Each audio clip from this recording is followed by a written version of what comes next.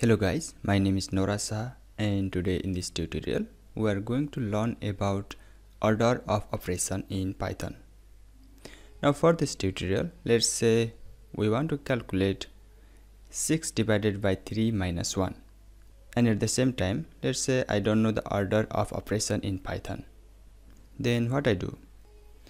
I write 6 divided by 3 minus 1.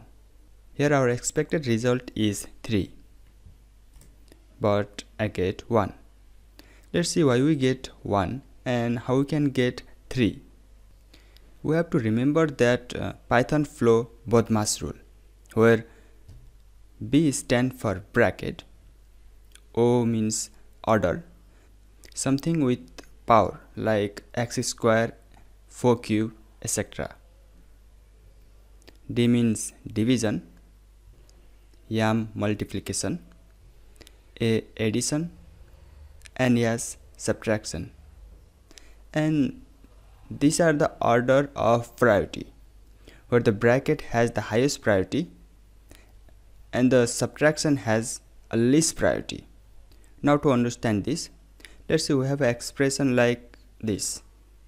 Here we have bracket, multiplication, division, addition, and subtraction.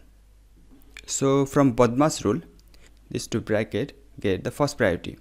So what is inside the bracket will calculate it first. That means 2 into 10, 20. Then we calculate what is inside this bracket.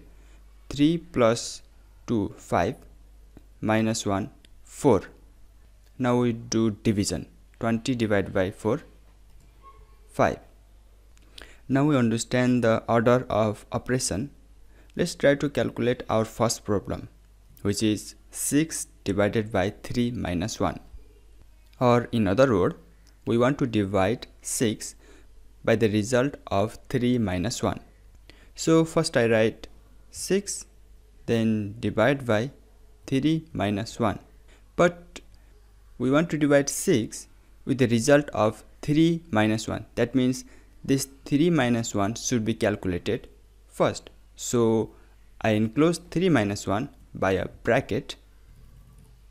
Now if I hit enter, I get 3, and this is our answer. Now to recap this tutorial, we learned that Python flow BODMAS rule. So we have to write our expression using BODMAS rule. And this is the end of this tutorial. Hope you learned something from this tutorial, and I will see you on the next one.